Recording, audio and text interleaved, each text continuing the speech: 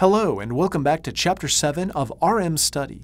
In this module, we'll discuss one of the techniques for performing the quantitative analysis process, expected monetary value. Expected monetary value, or EMV, allows the user to calculate the weighted average value of an event that includes uncertain outcomes. It's well suited to decision tree analysis.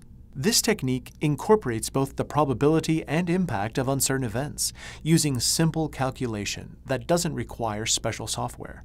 Critical success factors for the technique include the identification of all possible events that need to be included in the EMV calculation, access to historical data or expert opinions on the values of probability and impact that are needed for the calculation of EMV, and understanding of the difference between EMV and the output of simulation tools, such as Monte Carlo analysis. There are several weaknesses to be wary of when using this technique.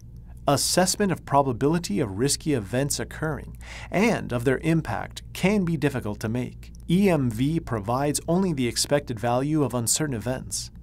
Risk decisions often require more information than EMV can provide, and it's sometimes used in situations where Monte Carlo simulation would be more appropriate and provide additional information about risk.